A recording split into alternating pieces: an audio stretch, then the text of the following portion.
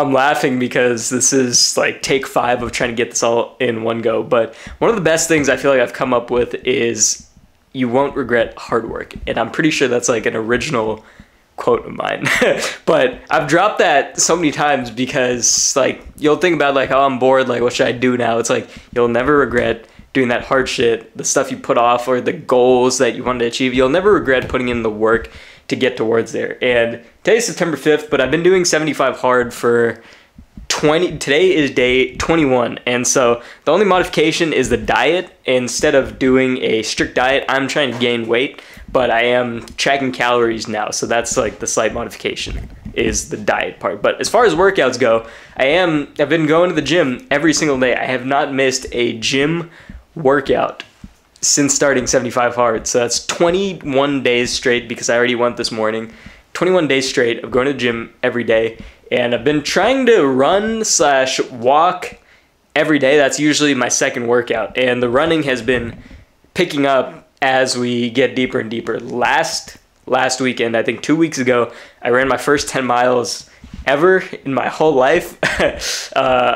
And it took me about like honestly, I don't remember. I think I was like at 12 minute pace. But before that, the most I'd ran was a couple times in the summer. I ran 6 miles and then 7.4 miles. But besides this summer, like I've never been into running, never did any distance running. The most I'd ever ran was probably a mile.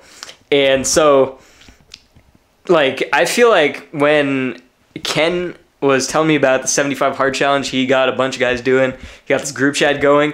When he was telling me about that, in my mind, I was like, I've thought about doing 75 hard before, but I never committed to it. And I decided to commit to it because sometimes it's not about just doing the things you have to do. Sometimes it's about choosing a challenge that's not optimal for example, 75 hard. I don't think that's optimal for your gym gains to go to the gym every day, do cardio every day. Necessarily might not be what you need to be doing to reach your fitness goals, but from a mental aspect, it's pushing you in a different way. It's requiring you to do something you've never done before and not think about the logical, like, oh, if I go lift every day back to back to back, I'm not going to get the most muscle growth. So I've been doing 75 hard for 21 days now, and I feel like it's been like pushing me in the same way that posting YouTube videos every day in June was pushing me. And the reason I stopped that, I don't think I talked about it in any of my recent videos, but basically I got to like day 12 and then got some news from India. And this whole year I was thinking I was going to go to India in November, and we had some stuff happen. My parents actually left pretty much immediately to go to India, and they were there for like 2 months. When that happened, that day I just really did not like have anything to record when that happened. Like there's just a lot going on. And then on top of that, that was nearing the end of June. July was arguably one of the busiest months of the year for me because I was just traveling for 3 weeks straight, I think. So I was in Dallas, and then I was in San Diego, and then I was in Houston, and then I was doing a project here in Sacramento, but we had people fly in instead of me and the team flying out. But July was super busy, and then August I was trying to get situated, being home after a month of like being on the go and almost feeling a little bit like burnt out with some of the stuff I was doing, and not having the structure in place to support all that work I was doing. But, got back August, tried to get back into my routines, tried to get back to going to the gym at 6 a.m. And today was the first day of the week that I got to the gym at 6 a.m. But that's because Sunday I went to the gym at 11 p.m. And then I ran a mile after, I think. So that was what 75 hard looked like that day, because I had to drive to San Francisco 2.5 hours away from my parents, pick them up from the airport, and then drive 2 hours back to Sacramento. And then by that point, we ate dinner, and it's 11 p.m., and I'm like, I haven't worked out today. I still got to get my 2 workouts in. And I went to the gym at 11. I was there till midnight, and then I went and ran. And I wouldn't do that if it weren't for that challenge and for, like, forcing myself to mentally push through the idea of, like, oh, it'd just make way more sense to sleep right now. But doing that has helped me start breaking through like some of the other things I feel like I haven't been able to, and finally start looking towards some of the things I set out for myself at the beginning of the year. I have clips from January talking about the goals I had in mind, and honestly, like, some of that stuff like kind of fell through like 2 months into the year. I was like, I'm not going to be able to achieve some of these goals I set out for. But finally, September is like rolling around, and I'm like, yo, there's one thing I've had on my mind all year, and I kind of had to push it to the side after the first couple months and focus on just becoming a better videographer. I couldn't focus on another goal I had that's like kind of related to work and career. But now September, I put it back on the table for this month, and I'm like trying to track everything that I'm doing. So I'm actually keeping track of all the hours I'm working. I have like I use Toggle. It's a website that's kind of like a stopwatch.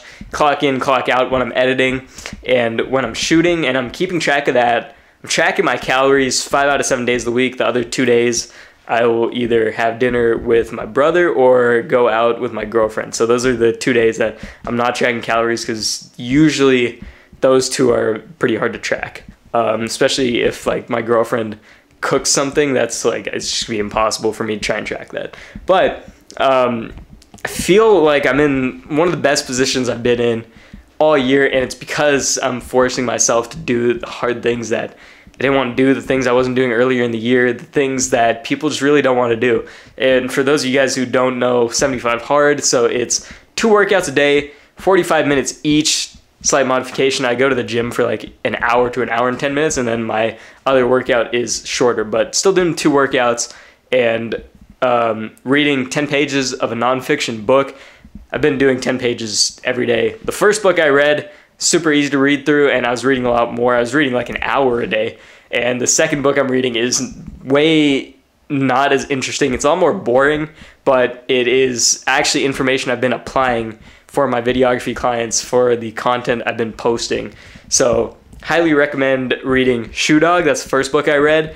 And the second book is How to Build a Story Brand. And it's a book about, you know, creating a story behind your brand and brand marketing. But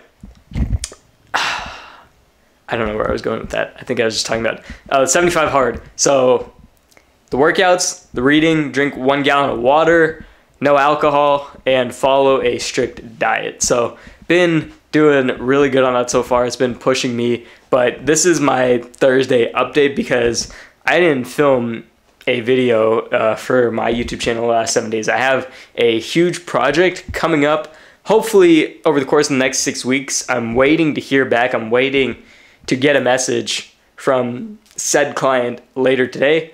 But, you know, aside from that, we got the Olympia coming up on October 10th/11th. So I'm going to be out in Vegas with the Be Active crew. And Jeremy's also going to be out there for a little bit too. But, you know, aside from that, I'm going to be home for the rest of September. And I've got some videos planned for you guys. I was thinking about making a video answering some questions about Turo, talking about some things I wish I knew. And then I was also thinking about making a video about Amazon because I didn't get to tell you guys, but I actually was pretty much like temporarily deactivated from sending Amazon FBA shipments for a few weeks, and I just got that taken care of on the last day of August, and I sent out a shipment of $7,000 worth of products, like 160 units, something like that. So hopefully those start selling through, because the last few days I've been selling 1 unit per day, and I'm not going to focus on Amazon at all for the rest of the month. I've got some stuff selling on eBay, so I am going to be trying to hit a financial goal this month that I've had on the list for the last year. So that's what's going on in September. Let me know if you guys have any requests for next week's video. I'm probably going to be filming it this weekend, but other than that, things are going well and we are staying busy. So I hope you guys do some hard things because you will not regret it. And I will see you guys in next week's video. Please let me know if you have any video suggestions, because I have a lot of things on my mind that I'd like to do, but I would love to know what you guys want to see. Peace.